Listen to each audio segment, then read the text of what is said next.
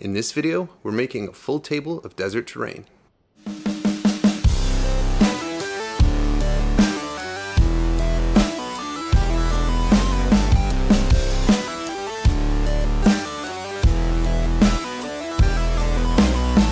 What's up guys, and welcome back to Eric's Hobby Workshop. In this video, I'm going to take you through everything you need to get yourself started for 9th edition and to have a full table that you can have some awesome battles on.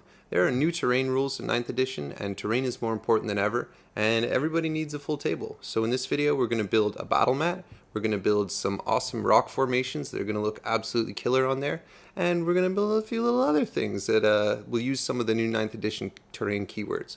So let's get to it. Let's start by making our battle mat. We're going to start with a polybagged canvas drop cloth, dimensions 4 feet by 15 feet. Or hang on a second, actual size 3'9" by 14'9".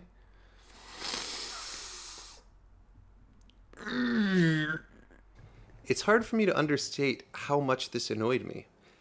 Why not just put the actual dimensions on the package? You know, a Warhammer board is 4 feet wide. That's why I bought the 4-foot version. I didn't read the small print until... Anyways, it's not too important. I'm just going to take all that negative energy, compress it into a little ball. I don't need it. Let's keep going. Let's move on with our polybagged cloth. As you can see, the reason we're using this one is it's got this plasticky material on the back of one side of it and the canvas on the other, which means it'll grab the mixture that we're going to place on it really well, but it won't bleed all the way through, which is good for keeping things nice and neat. So I measure that out to as close to 6x4 as I can, and I tape it onto the ground with some duct tape. I only did 2 sides so I could get right up to the edges on the long edges.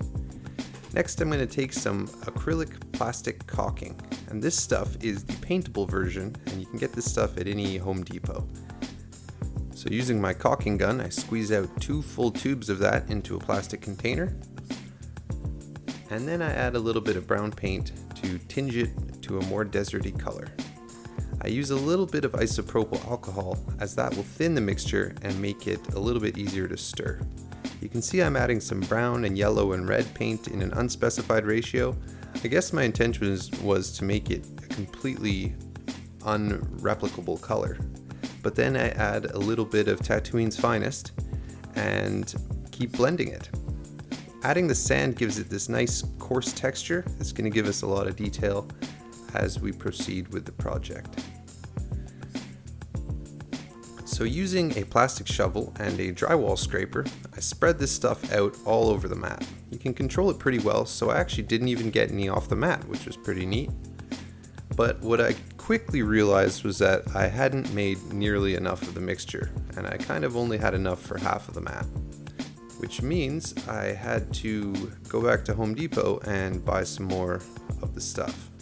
I also noticed this here. I had laid my mat down on this crack in the concrete in my courtyard area here, and you can see there's a bit of a line carrying on through my mat. Live and learn. Now this technique is based on a technique I first saw done by Mel the Terrain Tutor, who's an absolute legend in the hobby space. Hasn't been posting so much tutorial stuff recently, but go check him out if you haven't seen his stuff. He's got a big library of awesome tips and tricks. There's also a great video by RFD Hobby that came out recently where he makes a city board using this same technique, and I used that a little bit for reference as well. One thing that I did differently from both Mel the Terrain Tutor and RFD Hobby is I did a much bigger mat, so I wasn't able to do it on a desk. Another key difference, is that I used a much coarser stone, and what this means if you do this is 2 things. One, it's going to be heavier.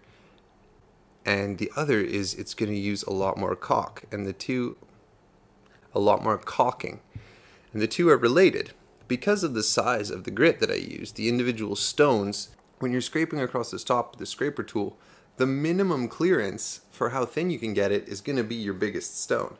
So even though I was picking out some pebbles here and there, I foolishly used some huge, tough aggregate, which gave me a cool mottled texture, but it's a trade-off because the gains you make in texture, you have to use more caulking, it gains in weight, and that can cause its problems of its own. So anyways, I've got more caulking here and we are making a much bigger batch this time. This time I actually roped my wife into helping me as I try to match the color here. Like I said, if you want to match your color between batches, then maybe keep track of the paints you use. As you can see, I'm using inks, I'm using paints, and I'm just mixing it up all like crazy. I don't think it's super important to have a uniform color, or I would have paid more attention to that, but that's neither here nor there. I'm mixing up a nice big batch. The other thing to note is that it dries a little bit more vividly. So you can see me and my lovely wife here putting it on the mat, and it's a much paler color, but the previous batch was like that as well, and it'll dry a much more similar color to what we already have on the mat. So don't worry about that weird pate sort of color. It will get a little bit more vibrant as it dries. As you can see, I'm wearing a pair of rubber gloves and I'm just using my hands to smooth it out a little bit. You don't want it to be too thick, but you also don't want it to be too thin. On this side you can see there's still a little bit of a threadbare appearance where you can see the canvas through it, compared with on the other side here where it is nice and opaque. I guess that means I'm headed back to the store once again, and this time I'm going to resolve to get as much caulking as I think I'm going to need. That should do it. Alright, one final batch, let's go. This stuff looks like a nice lovely marshmallow appearance on camera, but believe me, in person it smells rather bad and is not as appetizing as it looks upon playback. As you can see, I'm adding my last layer of caulking, and I try to add a little bit to each side. In case the color's not matched, I add some patchy bits just so the two sides blend together with each other. And there you go. When it's finished, you can see that there is a little bit of variation in color, but I actually kind of like it. Pretty good. So I let that dry a little bit, and oh, it's behaving pretty nicely. Let's see how it rolls up. Rolls up nicely, unrolls nicely as well. Let's make some rock formations. So my inspiration for these rock formations was the Wadi Rum Desert in Jordan. It has these gorgeous high rock faces coming out of a red desert, and it's just an absolutely breathtaking landscape. It's really helpful to have a few reference pictures when you work, because that'll give you a bit of a guidance. I'm basically just using XPS foam here, 1 inch as you can see, and then with a bit of Gorilla Glue, I glue the stuff together. This stuff comes in a tube that's also available at Home Depot or your hardware store, but I'll put a link in the description below for something like this as well. This stuff bonds really nicely. There's no need to reinforce anything, and then as you can see, I'm just using a little bit of isopropyl alcohol to mop up my desk while it's still wet, and it cleans up pretty nice and easily. Next, to make a sedimentary rock appearance, I cut hundreds of horizontal slices into the foam. This is going to simulate the strata of the rocks, the individual layers of sediment that have pressed together over the millennia, and then I start ripping and tearing with the edge of my knife, pulling away layers here and there to get that nice rocky shape. I also use the retracted blade to just sort of rip away at the already cut pieces, and when the foam naturally pulls apart, it does so with a bit of a stratified appearance, and you get a nice kind of rough, organic, random sedimentary texture. Alright guys, what you're about to see is Bad Safety Practice 101. Let me state this as clearly as possible. Do not cut towards yourself. I knew this, everybody knows this, but watch what I do here in slow motion.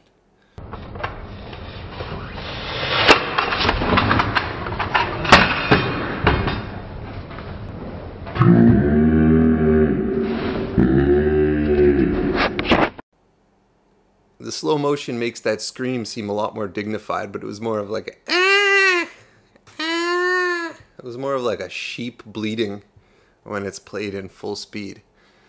Not my finest hour, guys. Don't worry, it wasn't that bad. It was a pretty deep cut, but it's healing up nicely. As you can see, I'm not even wearing a band-aid anymore. That was a little bit ago at the time of filming this. But yeah, guys, be safe. Be safe when you're working on this much terrain.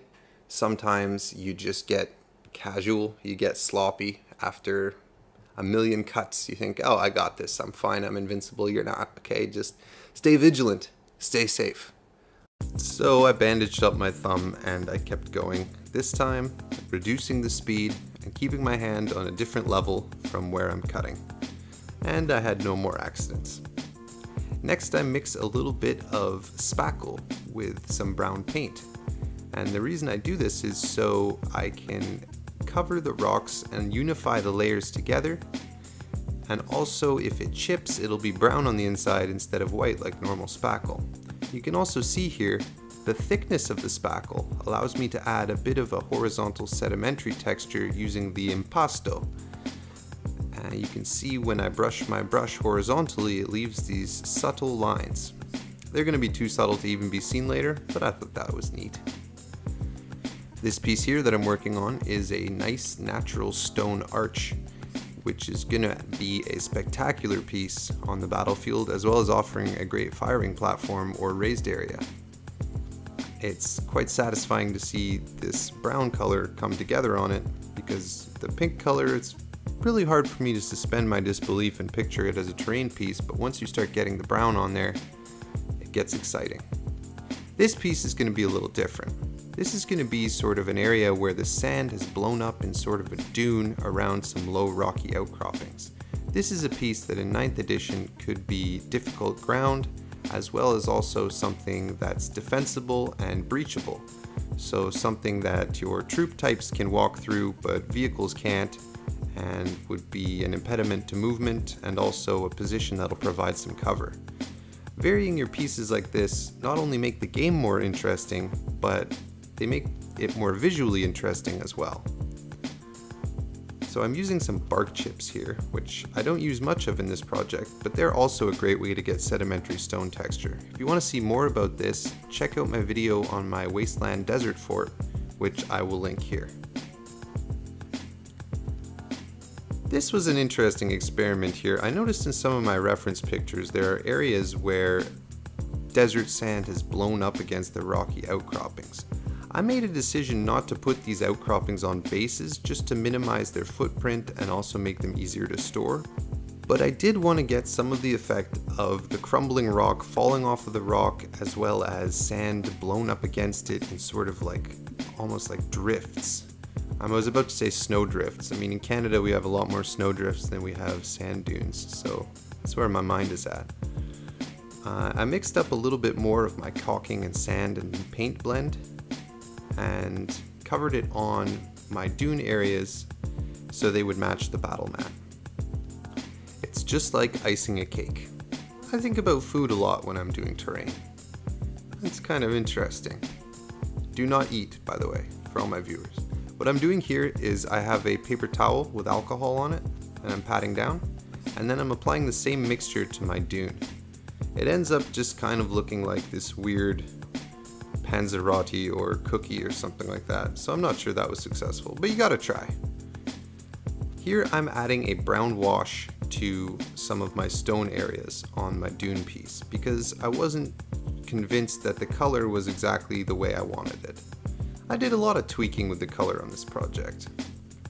It's kind of hard to hone in on what exactly I wanted. I knew I wanted a dark rock and a reddish sand to give the impression of a red desert, but it was kind of tricky to get the effect just right. So at this stage I was looking at the color of the rocks and I was thinking that maybe I needed to go a different direction.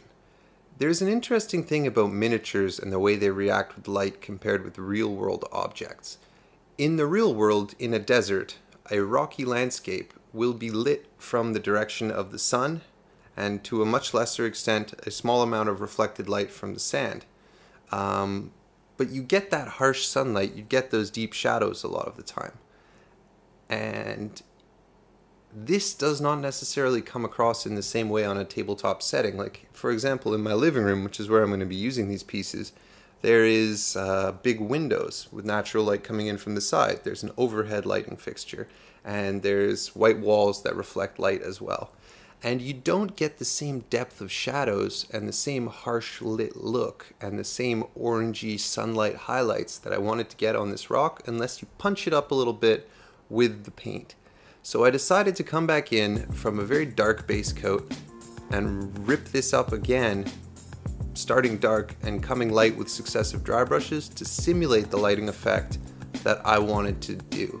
And this is very similar to how a miniature is painted. You know, in real life, if a man's shirt is blue, it's, you know, that's just what it is. But if you're trying to paint a blue shirt on a miniature, you're going to do a dark blue on the underarm and the armpits, and you're going to do some highlights on the top. It's the same concept here. You have to simulate the lighting environment that you're trying to suggest. And then as a final step, I'm going to do a light dry brush all over my mat. Very subtle, but just to pick up some of the raised areas and to give a little bit of variation. And then let's set up the table all together and see how it looks.